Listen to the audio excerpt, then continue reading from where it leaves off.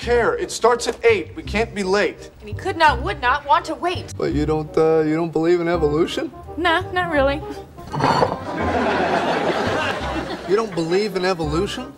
I don't know. It's just, you know, monkeys, Darwin. You know, it's a nice story. I just think it's a little too easy. Too easy? The process of every living thing on this planet evolving over millions of years from single-celled organisms is too easy? Yeah, I just don't buy it. Evolution is scientific fact, like the air we breathe, like gravity. Oh, okay. Don't get me started on gravity. You don't believe in gravity?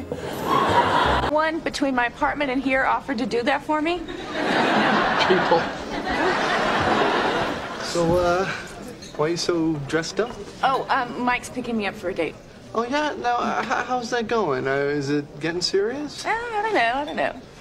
I mean, you know, I like him. But, you know, am I ready to take my grade A loins off the meat market? I'm not quite sure. Oh, this must have brought back some really bad memories for you, Ross. Why? Well, Ross was mugged as a kid. You were? Yeah, it was pretty traumatic. It was outside St. Mark's Comics.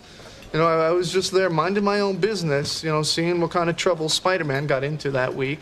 Wonder Woman. Anyway, I was heading towards this bakery, you know, to pick up a couple of dozen Linzer torts for someone.